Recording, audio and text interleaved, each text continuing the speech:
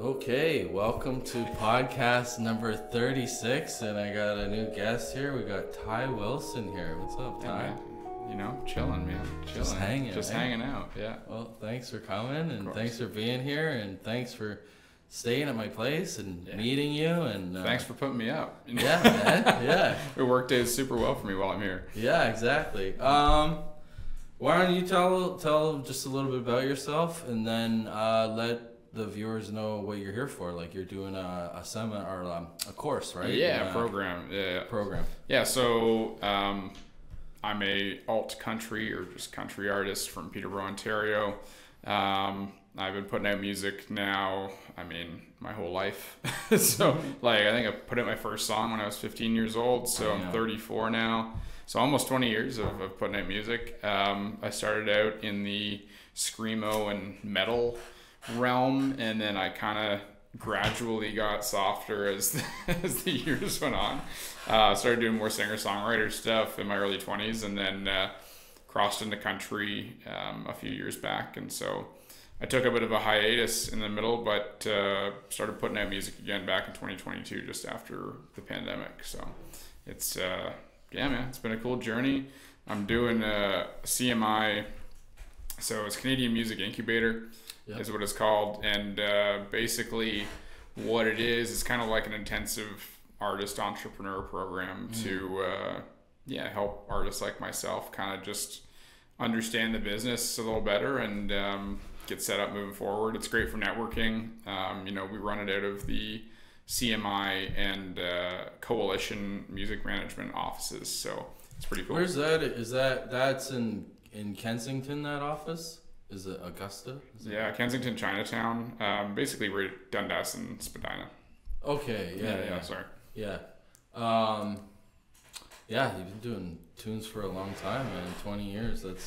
That's I've been doing since '99, so that's it's a little bit. You got a couple years on me, so. Well, I am a lot older than you too, so I'm 11 years older than you. So right. 45. So country, when did you really decide like this is like something you want to really, because it's like, to me it seems like a lot of Canadian artists are super multi-talented. They can do a lot of stuff. They can do like all sorts of styles.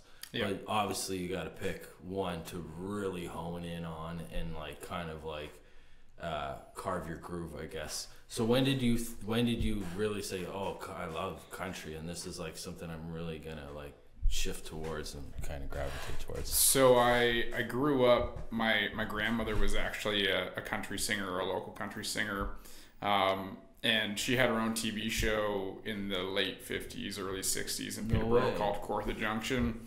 Her mother, my great grandmother, has a star on the Peterborough Walk of Fame for fiddling. And so the countryside was always there. I just kind of grew up in a really fun household where mom's side was all country and then my dad's side was all rock and roll. Oh, so you were immersed in it. I was immersed in it. If I'm riding the car with mom, it's going to be country. If I'm riding the car with dad, it's going to be rock. So, and it got to a point where my dad was like feeling uneasy about all the country that I was listening to. So he would put me in the car and we'd listen to the local radio station, The Wolf, and he would make me like rhyme off, Led Zeppelin, When the Levee Break, like the names and years and stuff of all the songs that were coming on the radio just to make sure I was listening to rock music. Well, country's some heavy subjects, man. Yeah. It's like, it's not a whole hundred, not a lot of it is very like, there's uplifting songs, but a lot of it is like heartache and tough times. And especially in the 90s, right? Yeah, because exactly. where I was growing up, it was an interesting time for country music, and that was like really like the renaissance of the Garth Brookses and Alan Jacksons and stuff like that. So like, I think one of my earliest memories is singing Chattahoochee my grandmother had a little karaoke machine in the basement. Actually, when I say little, not little at all, it was huge. Because it was the early 90s, a karaoke machine. And so like one of my earliest memories is singing That's the stack one. It was like full on like 2 speakers and a full fucking stereo system. Yeah. But so I come by music honestly. I guess that's the runaround way of saying that. Of like it. I was pretty much fully immersed in it from a very young age, and that's what I wanted to do. I wanted to be a musician and be on stage. So it was cool to be able to follow that and do my thing and start playing. Yeah, totally. It's cool to find your own when you find what you really dig in your own style. You write all your stuff, obviously. 90% of it, yeah. 90%. So you have a little bit of collaboration, kind of. Well, I do a lot of co-writing. That's just kind of the country sphere. There's a lot of co-writing.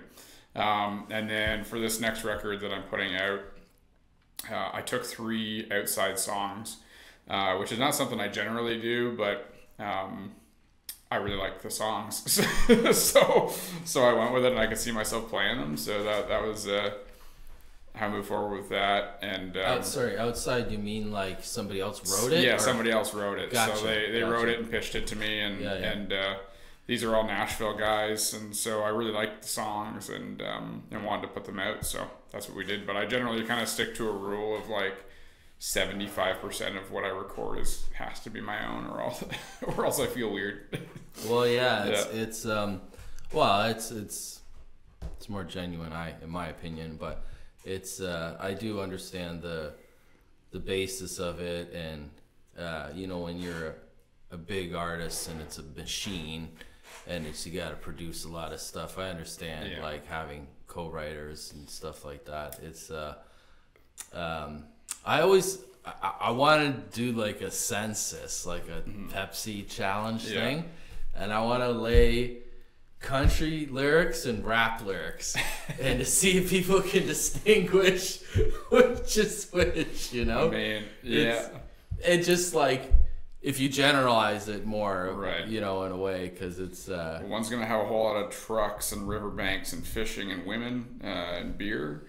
The other one's going to have a whole lot of like Porsches and Lamborghinis and women and beer and alcohol. And yeah. So it's just another same head of the different. That's why I thought it'd be an interesting census to be like, what do you think of this one? Grabbed a shotgun, killed his wife. It's like, is that rap? No, that's a country song. Country song, I mean, there's a lot of similarities in those cases. Well, there's storytellings. I'm very compelled with country music because the stories. Well, that's kind of why I moved towards that, especially now, because you can really. It's one of the last bastions of music where you can actually write a story and have. Actual instruments and stuff like that. I find in the pop realm that's really not that existent anymore. That production wise, that's not a big focus. So being able to play country and still get on stage with a band and perform is kind of like that felt like home. It felt like the right place to be. So speaking of bands, you had an awesome gig recently, a big stage at the X at the CNE. Yeah. How did that come about?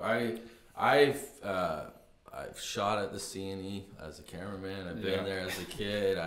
I've never performed. I imagine that was fucking awesome. Yeah, it was super cool. It was definitely a bucket list item to check off. For us, I mean, I got emailed about it, and I don't really know. They just asked me to do it, so I was really? I was like, fuck yeah! I don't remember ever applying for that, so that was really cool. That I was just kind of asked to do it, and we played over there on the country stage, and it was great. They've all the staff were amazing. The stage was awesome. Very very good setup, and it was an honor to be able to play it. Somewhere where. As a child, you go there, and that's a big deal. So yeah. Imagine you went there as a kid. I think once or twice. Well, you're from Peterborough. From Peterborough, so it's a bit of a trek. Yeah, that's we went a bit to of a like trek. there was a Peterborough exhibition, which was the little tyke version. Of the CME. Yeah. It's like It's like step up. Yeah. No, it's I just started playing in Peterborough a couple of years ago, and it's funny because my dad has a connection there. He's done business there for like 40 years. Sweet. So there's been a connection there, and I always had like a good sense of, wow, there's unique creativity here in this part of town. It's a very, I'll say, great at storytelling, whatever your genre is. Yeah, it's an eccentric community that's very musical. That's the word I was looking for. I was gonna say theatrical, but I was more eccentric. Is right up the right. You're right there. And there's a ton of artists that came come out of the Peterborough area, so it's definitely well known for music. That's for sure. Yeah, absolutely. And I was, everybody I met there was part of the community, and it was tight, and it's like very outside the box kind of thinking too. I did a kitchen party there that was interesting. That was fun, and a couple of other different unique type of events I did. I did a radio piece at Trent. That was fun. Oh, that's one cool. of the only in-person ones I've done. Sweet. For a while. That was cool. Yeah, I mean Peterborough has such a rich, history, music, and sadly, COVID and the pandemic, as it did with a lot of places, a lot of the venues closed and stuff like that. But prior to that, that was my whole high school career, and the metal bands and screamo bands I was in. That was like what you did. You went downtown and watched shows on the weekends and stuff like that. And we're trying to kind of build it back up again now, and hope that the coming years can lead to some more venues opening back up and stuff. But as everywhere, COVID did a number on a lot of the live music venues, and it sucks to see. Yeah, ones that were like kind of teetering already. Yeah, it just crushed them.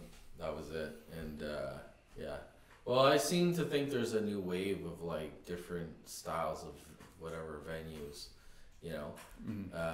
ways of viewing music, and so many different things. Like I did this festival on the beaches here, and it's like, it's not, you don't have to play at a club or a bar anymore. It's like there's so many different choices now. You can bring your, expertise somewhere, or you're a package basically. Like you're a product. You're selling yourself as a night out as entertainment. As if somebody was going to a movie or like a play or something like that. You're providing the whole thing. For sure. There's a lot of those organizations and that stuff. I think Side Door. I work with a company called Backyard Music Co.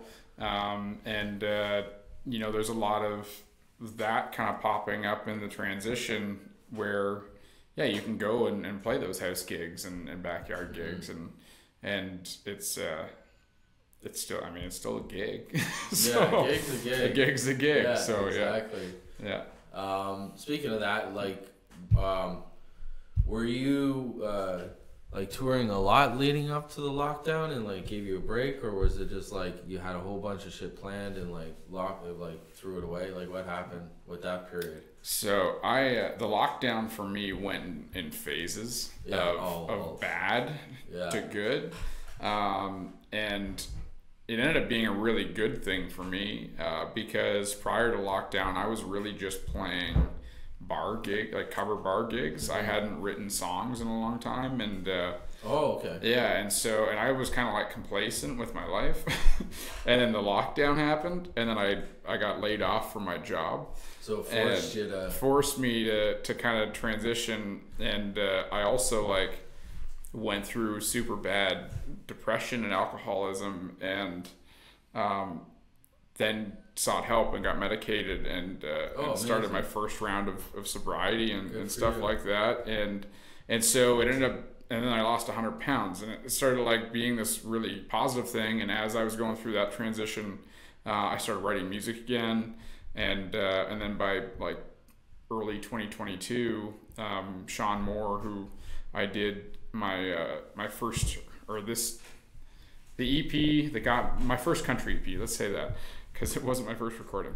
My first country EP, he kind of was like, hey man, like I really want to, I think you should write songs. I think you're talented, and we can move forward with this. So that's kind of how that all rolled out. I wrote songs with him, and then we ended up recording a bunch of them, and I started releasing back in April 2022, and kind of like it's just been a steady incline since. So the lockdown started out very bad for me, but ended up being probably one of the best things for me, in terms of like putting music back in the frontier of my life, and kind of shaking up my comfort zone and what I was doing. Well, congratulations to you on like huge improvement and stepping out of all those realms. Yeah. So congratulations on that front, and that's really interesting. Everybody went through a different perspective, and it's very positive and uplifting to hear like that you it did something positive for you. Like you said, it got you out of your comfort zone. That's a key thing you said there. That's and I imagine you had to bust your ass. It wasn't just it's not just handed to you. Man, it didn't happen to you. So I imagine you just you got to a point where you're just like, I got to do this, and it's just like one day at a time. Yeah, man. And, I mean, it's like I had a string of like blackout nights and stuff like that, and it kind of culminated. My 30th birthday was really bad. My parents came to like check on me at midnight because I thought I might like shoot myself or kill myself, and it was never, in my mind, it was never that bad. But if that's how people were perceiving it, coming up, then something's not right. And yeah, I was miserable. I was almost 320 pounds, and I'm a guy that was an athlete most of my life. So that was very off-brand, and then I was just drinking way too much. And that's something that runs in my family, and I had to check myself on, and so I decided, start of 2021, I was gonna quit drinking for a year. That was kind of how it started. So I was gonna quit drinking for a year, and that'll help me out. So that was when. So I quit drinking for that year. I lost at that point about 80 pounds. Was medicated, got on medication, and my life turned around a complete 360. And or I guess 180, 360. Anyway. Yeah, you get what I mean. All the way around. And so that was my first time going sober.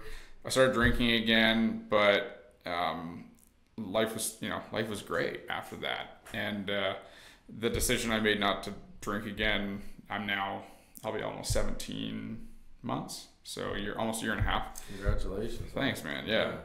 Just came out of seeing that pattern of self-sabotage and very slippery slope of going back to drinking the same way I was. And so I just went, nah, this is just something that I can't have in my life, and move forward without it. Good for you, man. Yeah, that's awesome to hear. And like you said, it's really helped you make decisions with your music, and it's interesting that kind of coincides with that.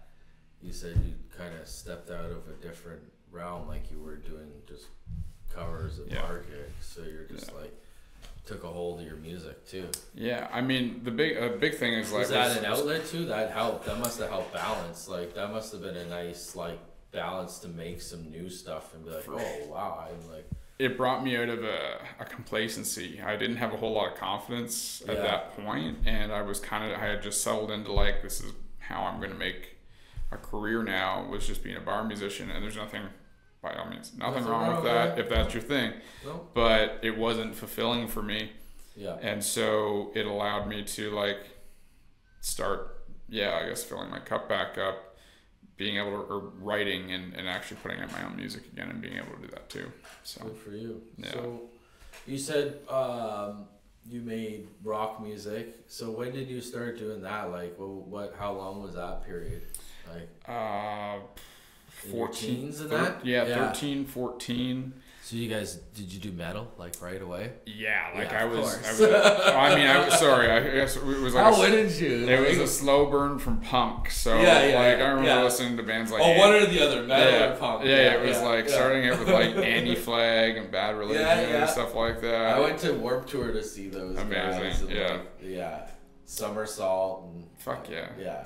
And that was what, I kind of started falling in love with that stuff. Yeah. And then I moved into I guess they would call it the emo and screamo realm. So,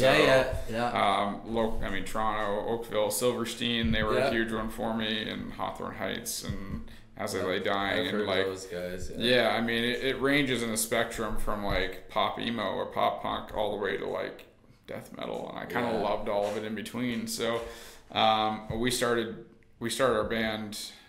I would have been 15, and we ended up signing a record deal with Voodoo Records out of Toronto or Scarborough when I was 17, and then the band broke up before we ever did a record. So no way. So you guys even do a show? Oh, we had played a shit ton of shows. Oh, so we were touring with my dad's minivan and a tiny green like backup trailer that my parents had. My parents are amazing, by the way. My parents had bought us for music, and so, we were playing at like the Rock Pile and like the Cathedral downtown here, and the Dungeon in Oshawa. Like we were playing all the grimy, rock venues, and so that was where that all started. And when the band disbanded, it like broke me because I was very invested.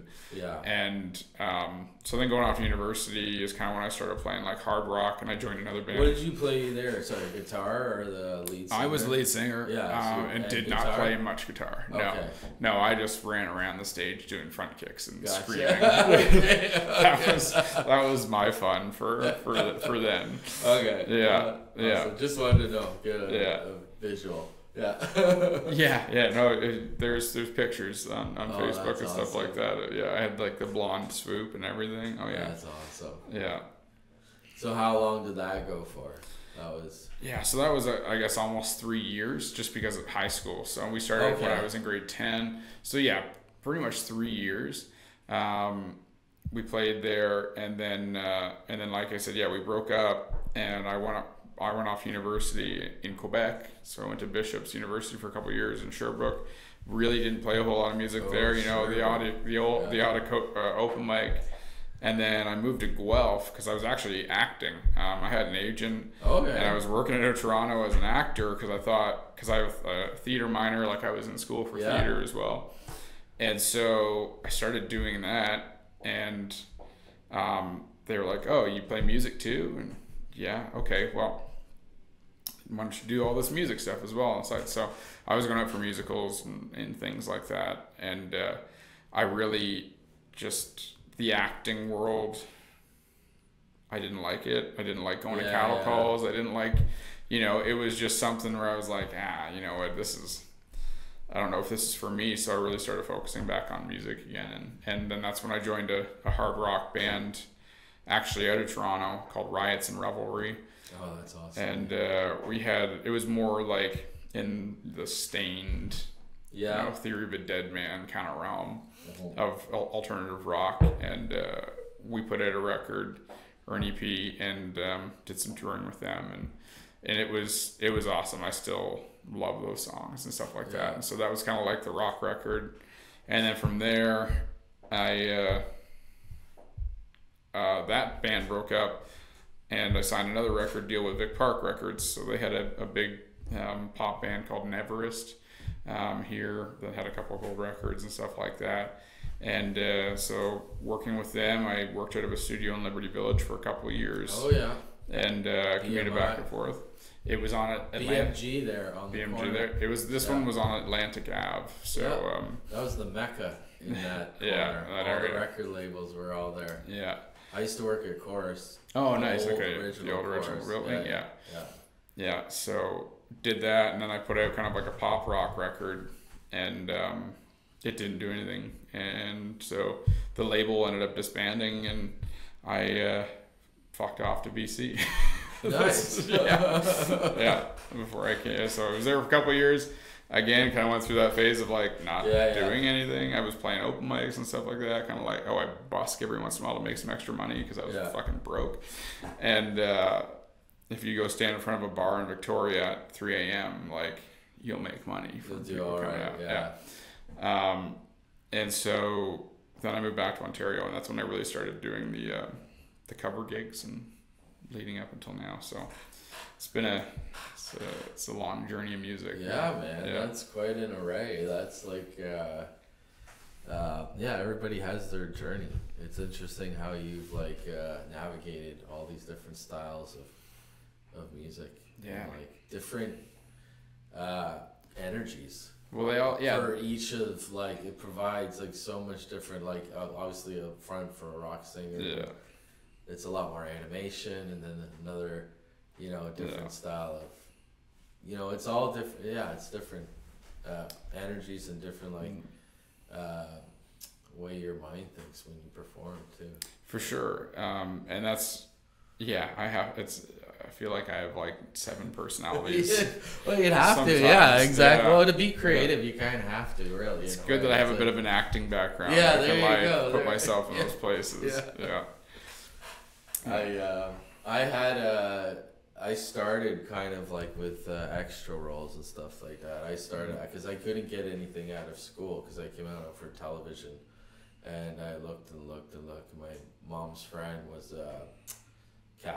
she was a set designer, so she's like, "Oh, I know this casting director." So I had a just meeting with her, and then I was getting calls for extra work, and then it got really busy, and then SARS hit and just killed the whole film in like 2003.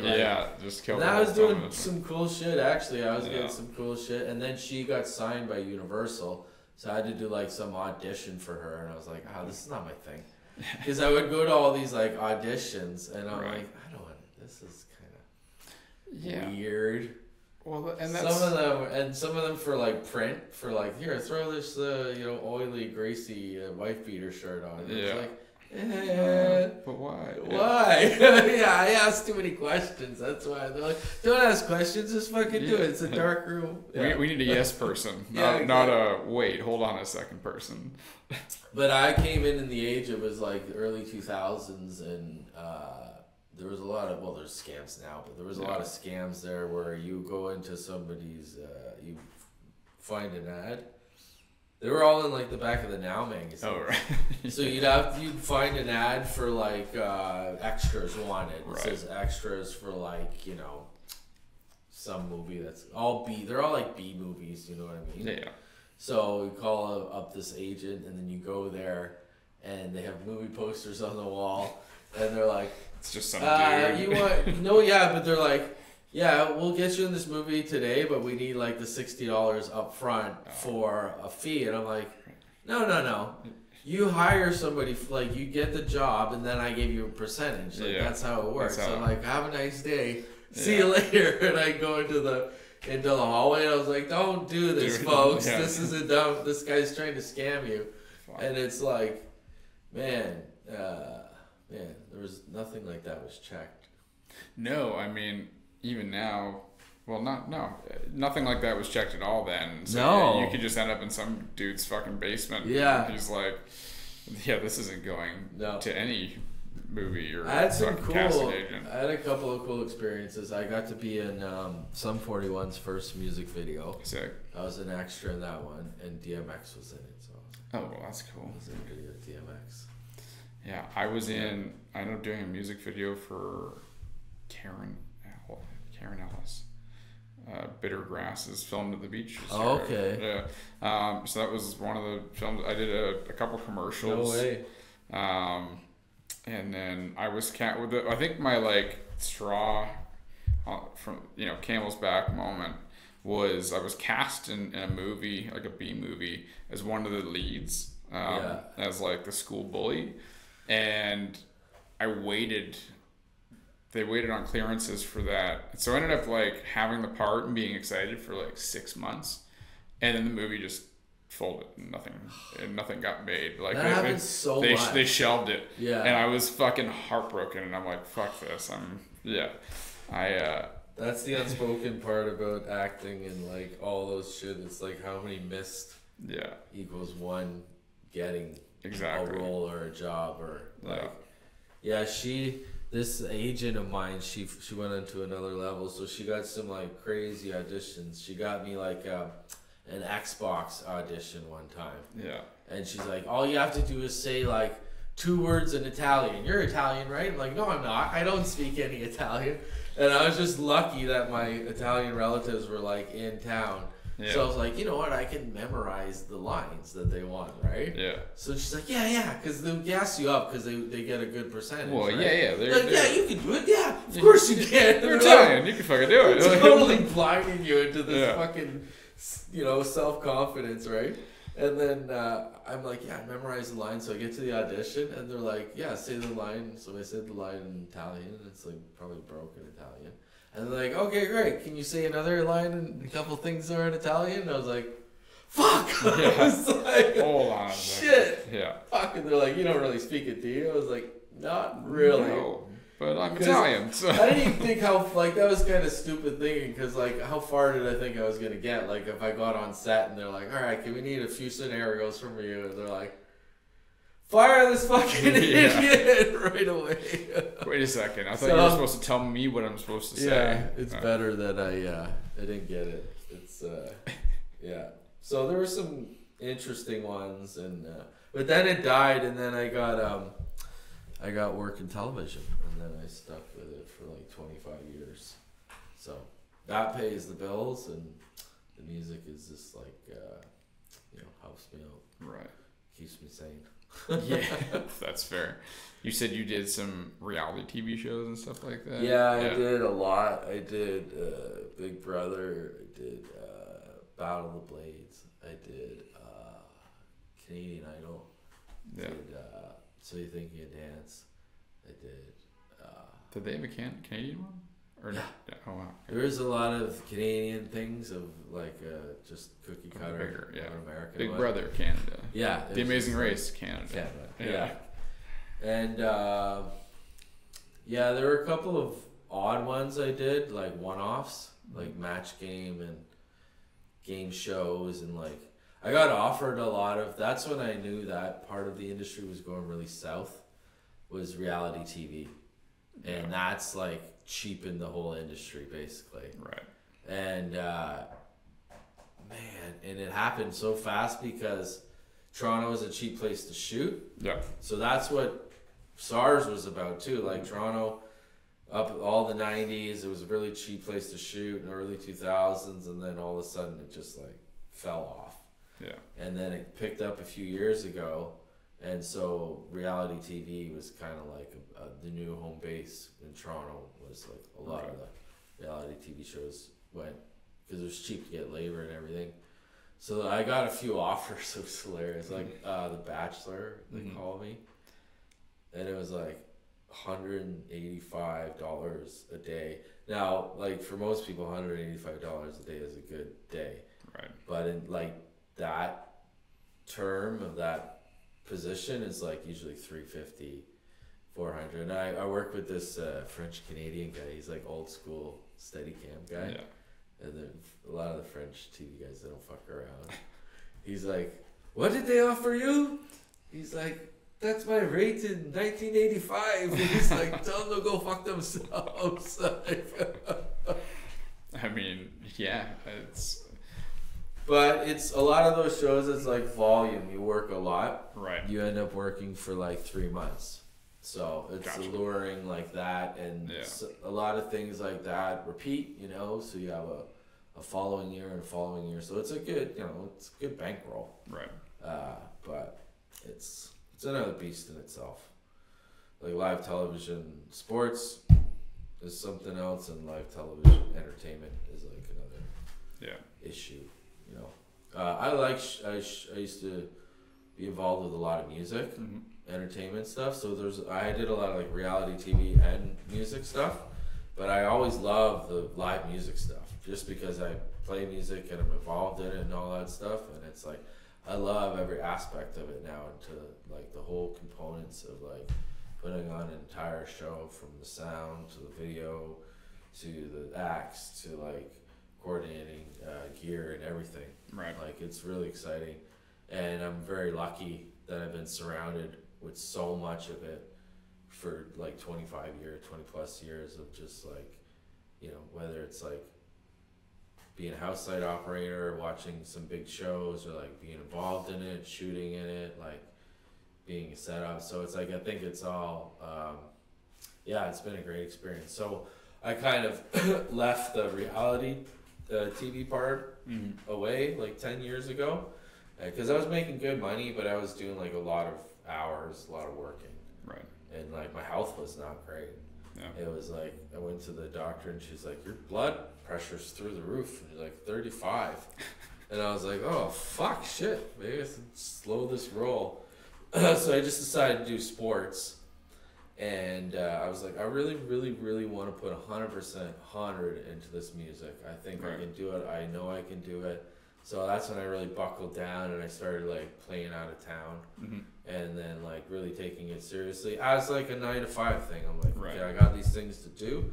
I can task these out and complete it, and it's just like take this as a serious job, you know. Yeah. And things started shifting then. Like it really happened, and it was cool because it's like then you could.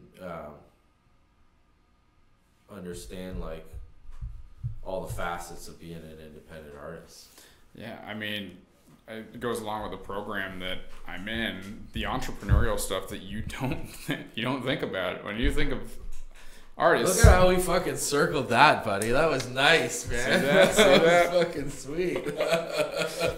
I mean, it's all business that people on the outside are like, oh, you just come here and you play music. And it's like, no, I got to fucking invoice. I got to keep all my, all my records of everything. QuickBooks is my best friend. And everything. Also, like, I'm my own manager. I'm my own booking agent. I'm my own, radio person. 90% of PR, shout out to AM to FM though, because they do my radio stuff now, thankfully. But yeah, camera operator, social media fucking expert, editor, at everything. You have every job, so you have to know how to run your business, or at least look at it like, I'm gonna put aside these hours per week to work on this business and the things I need to do.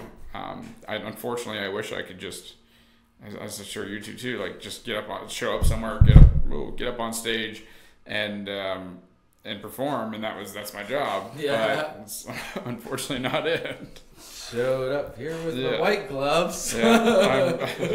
That's only later on in the career when you're signed to a label, and you get to just have people do all the things for you, and you just show up and play. I see why the big stars do that, man. It's like focus on the show. As soon as I make enough money to start hiring shit out, like I'll be doing that. For sure, 100%. Yeah. Just make sure there's no red M&Ms. God damn it. My rider. Only the greens. Only the greens. Damn it. What would your rider be like? What would you do? Like if you had, like if they gave you like, hey, you got a budget. Here's your shit. What would you ask for? Oh man. Well, because I don't drink alcohol anymore, it's going to be super fucking boring. But I mean, Uncrustables, Smucker's Uncrustables, shout out. Throat coat tea. Yeah. That's a big one. Water, Coke Zero. I mean, chips. I'm a big chip fan, so like. So not a huge. No, I'm not like a super. I'm not. Don't need to go get gypsy tears. No, I'm not a bougie guy, man. As long as I get fed and I have lots of tea, then I'm pretty fucking easy. I think I'd be pretty easy too. Yeah. Just be like, some sparkling water and lemon. Yeah. I was pretty. I went to this one in New Hampshire. I was pretty happy. I was like, they got a kettle. Holy jeez! I was like, this is fucking sweet. Oh man, there's a place to sit. Yeah, I mean that's where I'm a little bit spoiled. So I'm also in a tribute band called Against the Wind. So we're a 10-piece Bob Seger tribute. Oh, sick. And I'm super lucky. They're all Toronto, like, session guys or were previous touring musicians with big acts and stuff like that. And I get to sit and learn from these dudes as when I joined, I was 30 years old. So like I had to really earn my stripes and be accepted. But once I got there, they've all become very close family. And we get to play theaters all over the country in the U.S. and stuff like that. So sick. I've been blessed to have those nice green rooms with snacks on the table and kettles and stuff like that.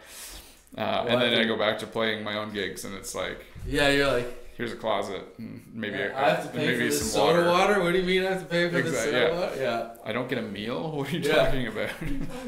Yeah, no, it's like once you tasted it, you're like yeah. It's one of my favorite stories to tell is just on like to somebody new or getting into music as a juxtaposition of what it is.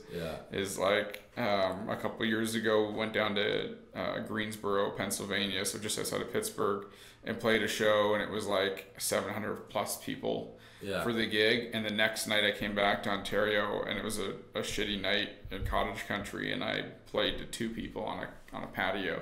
So way she goes, bud.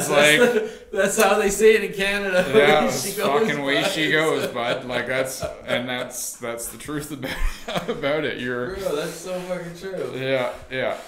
I played in fucking Montreal. I played in Montreal, like 2 known places, like a person each night. I had 2 shows, like there's maybe 2 people the one night, 2 people the next night. A Monday night, the last show I did in New Hampshire on a Monday night, there was like 45 people there. Yeah. It was like, just no advertising. No, they're just like, here, why are we here? Oh yeah, because we always come check music out. Yeah. It's like a huge difference, just like people are always going out to see music.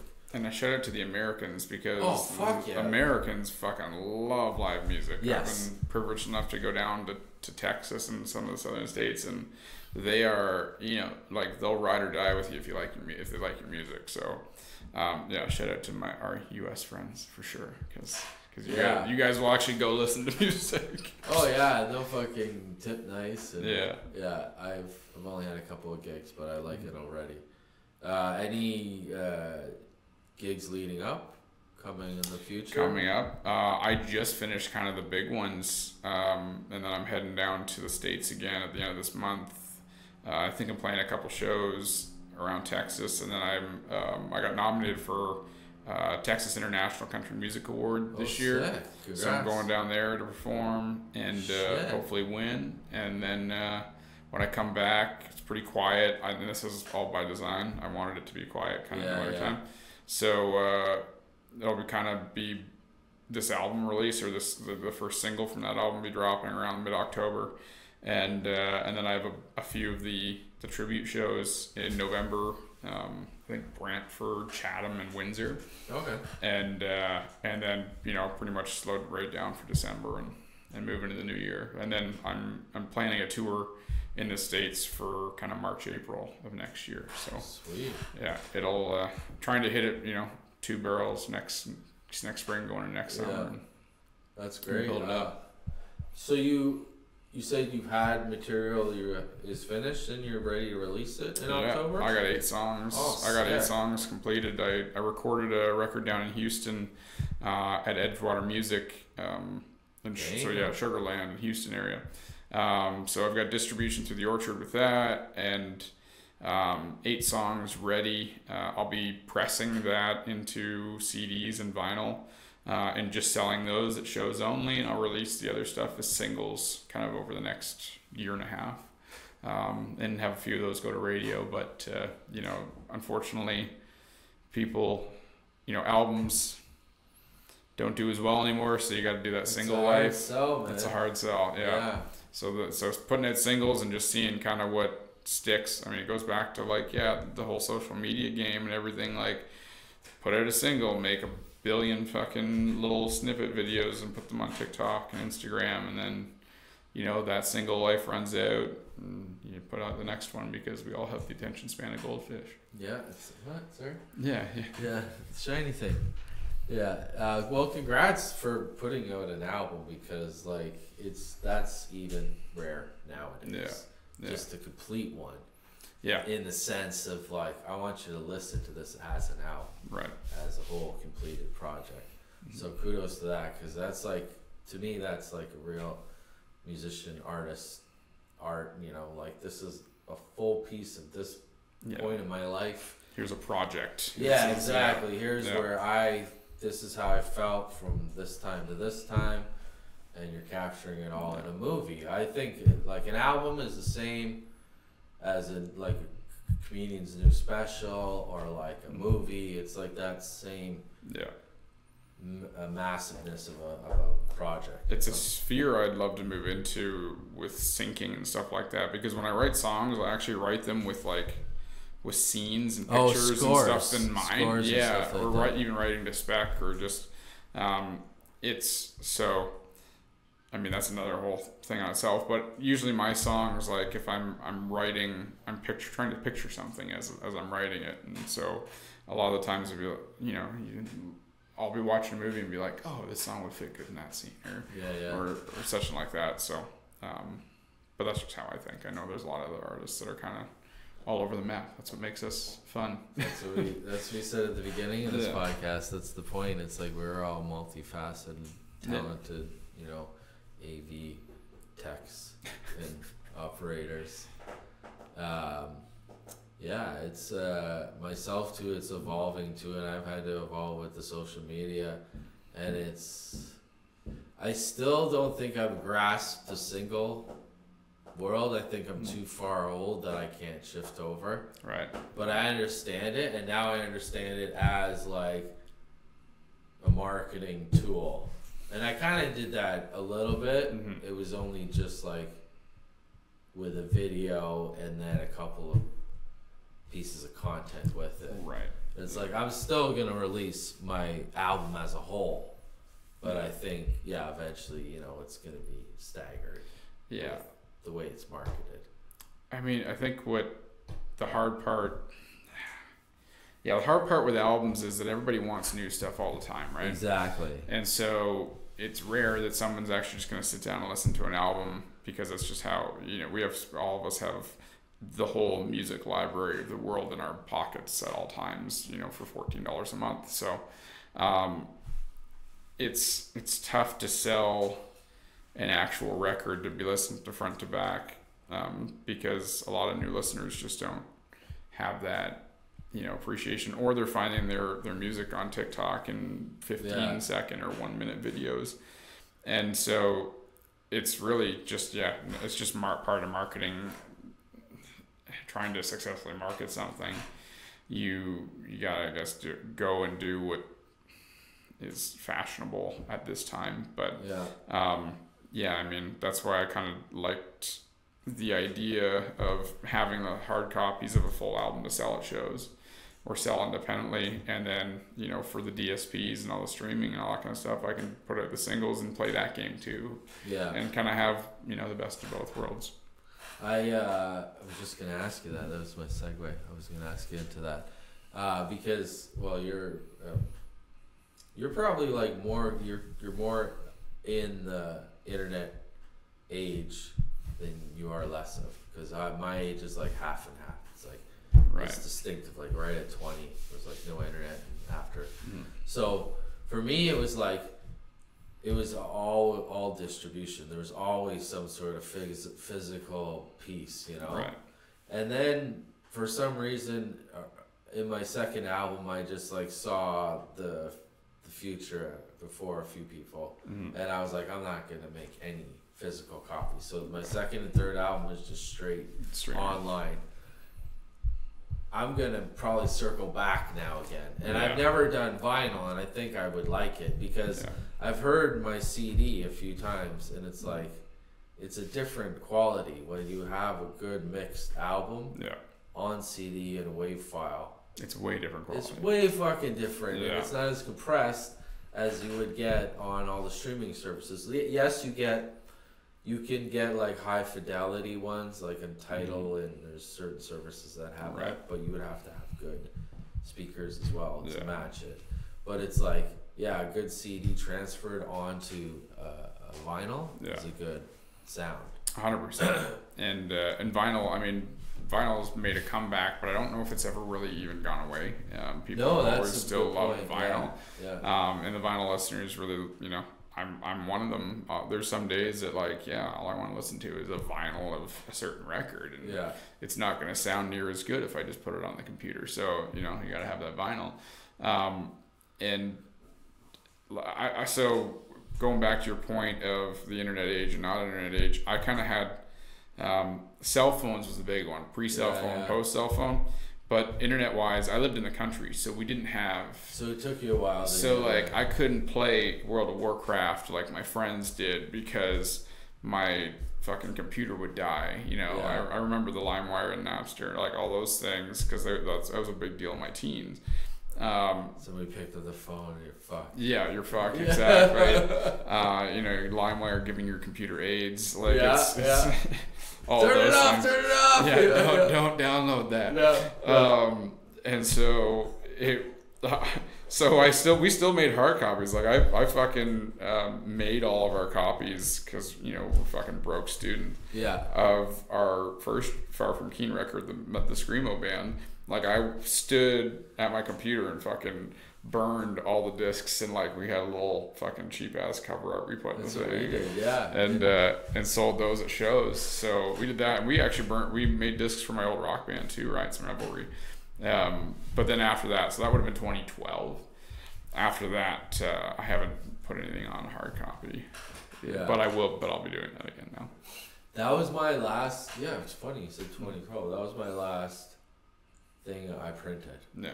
Was my first album, and I had worked with my friend for 10 years before that, and every project that him and I did, we printed. So we had 1 album, 2, 3 that we printed CDs for. 4 actually we printed CDs for, and then mine was like the 5th, and then after that I was like, I'm not making CDs anymore.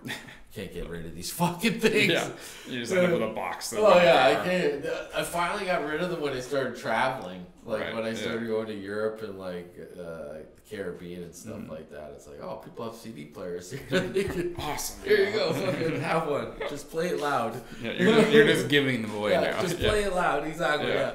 They broke even with most of them. Yeah. Anyways, it's interesting because it's like I remember the era of like this is my early 20s and this is like the 2000s and then late 90s was always going to H&V like every Tuesday. All the new albums that came out and just like, oh, here's a selection of new albums, and I was like, you got swayed a little bit by the TV because it was like the single kind of like lured you to buy these albums, some of them. Yeah. And I was just thinking today, like, how many amazing fucking albums I missed in the mid-90s. Just because I was kind of focused on a lot of the popular albums, right?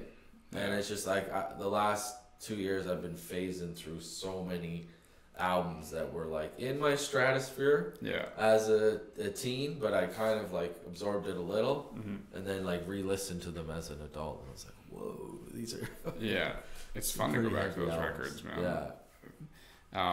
I mean, I have the tail end of my, or I guess in my high school years were those H&B days. Like I loved going to I had, you know, the books of CDs in my car. Yeah. That was, I mean, really 2008, 2009 is when that kind of started, because you could download music and stuff like that. But, man, that was my favorite thing in the world. I would just go by the machine in the post that had all the sample records. Yeah. And you could put the headphones on and listen to them and see if you liked something. That's what I was talking about. You go there and you can really suss out the whole album. Yeah.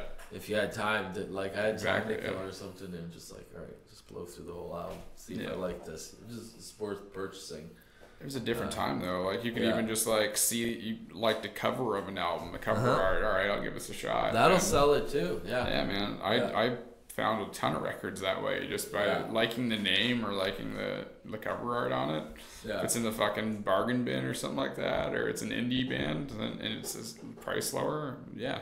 Well, also too, you have art. There's like, because that's the funny that you mentioned that too, because the last album I printed was the last time I did the spine for the layout, for the back, for the actual image you put on the CD, the sleeve, like the booklet, like you think of a theme of like taking photos and like, oh, what am I going to put in all these pages? The only thing I thought of for the second and third album was just the cover. Yeah. So there's no like, that's another artistic part of your album too, is like that also tells the story. And that's, I think, I think that's probably why we're like in a mode of hearing singles, because it's like, that's why people have detached themselves from albums, because there's no, you're not absorbed in that world anymore. Because when you would buy the album, you would take it home, throw the cans on, I would read the credits and notes, like, yo, this person fucking produced it, this person wrote it. And so like that was intriguing, and you were like really listening to it and involved in it, and took your time with it, right? A lot of that's where the lyrics were too, right? So like I love looking at and reading lyrics and that stuff. Because there was no internet. There was no lyrics.com or something like that. So it was either guessing and saying the wrong thing or trying to figure out what they were actually saying. Well, I've seen the whole era. Like when I was in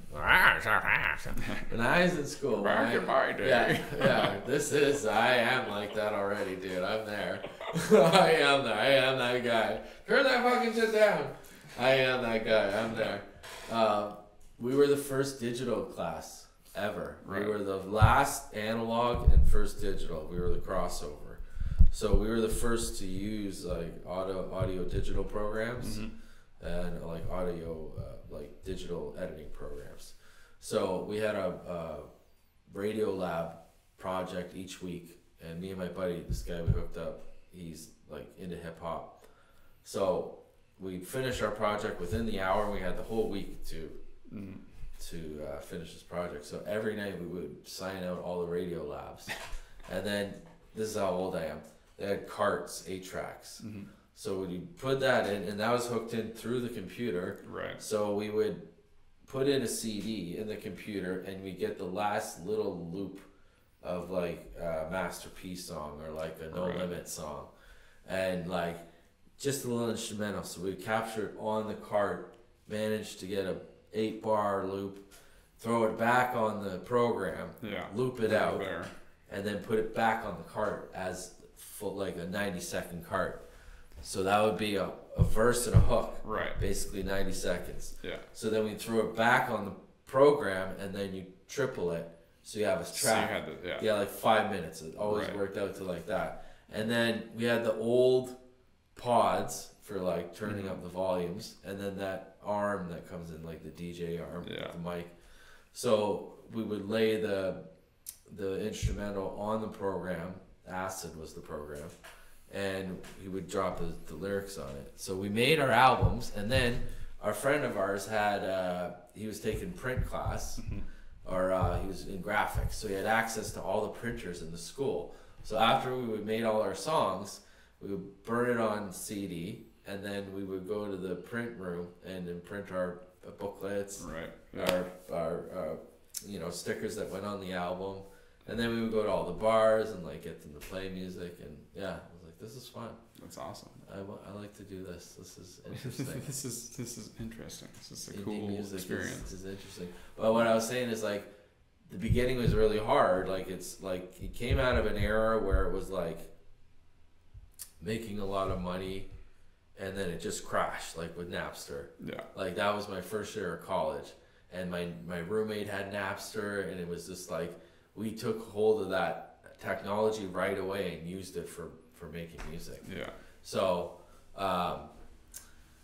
it's interesting nowadays. It's like live streaming and stuff like that. I feel like it's done a full circle where it's going to really help the independent artists, like the technology, and also more of an independent balance, you know? Well, we've kind of reached this fun point now. I feel like, you know, there was, when Napster and everything happened, it fucking threw everything up in the air. And then we had this like 10 years up until 2015 with, you know, Spotify and that stuff coming out, where it was like, it was a ghost, you know, fucking, no one knew what to do. Ringtones. It was, ringtones. Ringtones are making money. There was fucking MP3 players, and that turned into the iPod, but there was also like mini disc players. Yeah, everything came out. Everything came out. People were just throwing shit at the wall. Yeah, it was, exactly. I remember like seeing my friends with iPods and being like, what the fuck is that thing? Like,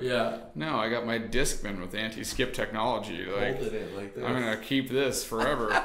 That seems ridiculous, getting my computer to put music on my on this device. Yeah. And the fucking iPod Shuffle, all those, like, just it was that's a weird when the time. music started, qualities changed, because it was all about room. Yeah. Because when you Storage. first got the first one, it was so much for a little amount of storage. Yeah. Yeah, here you can fit 20 songs on this thing. So it's better than a CD, but you only have 20 songs. Yeah. So like, it was kind of this weird space, and everybody was kind of trying to figure shit out. And then this whole streaming world's come and taken a lot of money out of people's pockets, and given it to, you know, a couple corporations. But it's now like, this is kind of the game you have to play, and those are basically just marketing tools. And, you know, but it's one of the best times in the world to be an artist, because, I mean, going back to scoring and sync and stuff like that, there were so many, you know, like little companies, and so much being made that way that need music and want independent music that doesn't cost a lot to make. So you can really, you know, do well in that atmosphere. And then also as an independent artist, like, you hold your fate in your hands. If you blow up on TikTok or you blow up on Instagram or one of those places, well, guess what? Now you get to dictate your terms on your record deal, basically. Yeah. And you know, I guess if you're ready for that, that's up to you as a person, or as an artist. But it gives us a lot more on our side of, like, once you do hit those levels, you have a lot more leverage in the field, because labels really aren't doing any development deals anymore. No. There's a lot more independent labels coming out, or just management companies and that stuff, and booking agents who are really starting to take on more of that role of the labels, because there's no reason for them to have development divisions or anything like that anymore, when they can just go on TikTok and see someone blow up with a couple million views and sign them to a record deal. See somebody that's developed already. What's that, sorry? See somebody that's developed already. Developed, yeah. That's the name of the game now too. And it's funny you said that. It's like everything's at the fingertips now if you want to. Like, it's just, you can go days and days and days of finding ways of, like, making money off it. But it's like, you also need to learn a lot. Like, there's so much to learn in the aspects of owning your music, and, like, you know, your write codes and all that stuff. And I went down a rabbit hole of, like, publishing through the lockdown, and just obviously scratching the surface. There was so much shit. I just find out through trial and error with my own stuff too. Have you ever heard of anything called the black box? It's like a digital concept. I don't think so. So, you know, if you don't get your registration code, like your IRC, your UPC and your IRC, or like anything like that. So it's just, if it's just like, you make a track, you don't make any codes, you just throw it out there in the ether, and nobody claims it for like 2-3 years. Sorry. Bless you. Sorry. Thank you. That's what it is. It's like, it's so thievery that I had a reaction to it. So what it is, it's like, a digital entity. So if nobody has, like, if your song goes berserk, right? You know, it's like a TikTok thing goes nuts, and nobody's claimed it. It goes into this entity called the black box. It accumulates like $2 million or whatever. So if nobody claims it in like 3 years, it goes to the top 5 earners. Oh, really? Of the record labels. Weird. So like, I don't know, artists like Drake and Adele and all these, they get this kickback from all this unchecked money. Unchecked money. So when if you do your like if you're missing stuff like that and you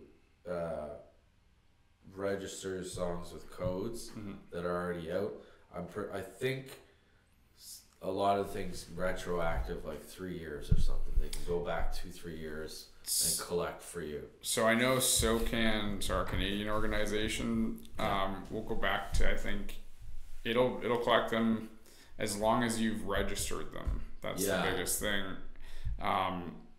But if you don't have, if you just put it out there without a distributor with no UPC or ISRC, then you're fucked. It's just floating in the ether. So who taught you that? Did you learn that shit, or did somebody point you in the right direction with that? I mean, I learned that kind of over time. But here's our fucking publishing lesson for the day. Here it comes. So SOCAN is SOCAN's one set of rights. Soon to be brought to you by SOCAN. Yeah, exactly. There you go. SOCAN's one set of rights. Then you have SOCAN RR, which is another set of rights. And then if you have anything in the States or Sirius XM, you have Sound Exchange. That's another set of rights. That's the big daddy. Yeah, that's the big. Oh, that's my best friend. The mega daddy. Yeah, and then you have Actor Racks, Song Trust. I mean, in the States, BMI and ASCAP. Which is SOCAN, but only big daddy. And so you have your neighboring rights and mechanical rights and publishing rights. There are so many streams, and unfortunately, as an artist, you need to be dialed into each one of them and also be up to date. So, I have all of my songs registered with Sound Exchange and SOCAN RR because that keeps it all in one nice little box. And so in perpetuity, basically, as long as my songs are doing things because I've registered them with the codes, I will make kickbacks off of whatever they're earning. And that's, it's a lesson, kids. That's the...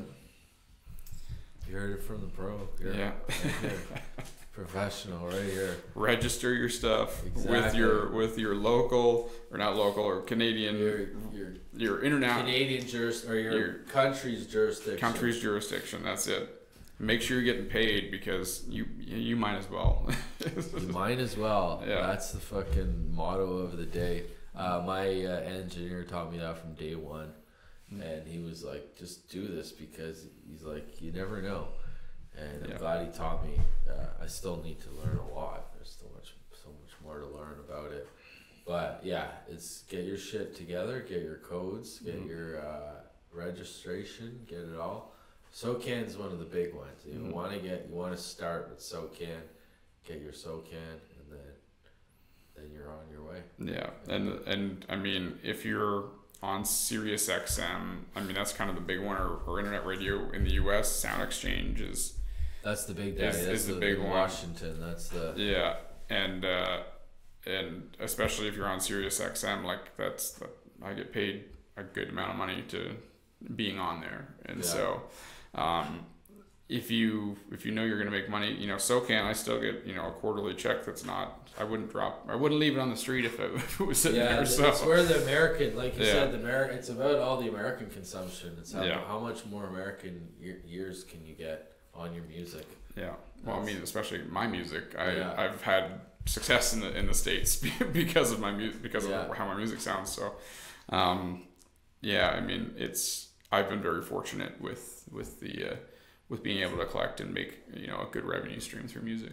Good for you, man. I hope all the best for you, and you keep on climbing. Thanks, brother. Crushing it, and fucking keep moving forward. Stadiums and fucking rodeos. We'll get there. Yeah, man. Yeah. Well, thank you for doing this. Of course, I appreciate it, man. Appreciate you having me. Appreciate you letting me crash at your house for a number of weeks and been a great guest. help me out. Yeah, no worries. And it's gonna get bigger and brighter. We got some amazing indie artists in this country. It's just phenomenal. We do. We always do, have. 100%. Yeah. It's just like now we can present it on so many different mediums. Yeah, it's great. It's great. Big. It's gonna be. We're Canada's on the up. We got lots of great artists. Yeah, man. Yeah. All right. Thanks. Awesome. Man. Thank you, brother. Appreciate it. All right. Have a good night, folks.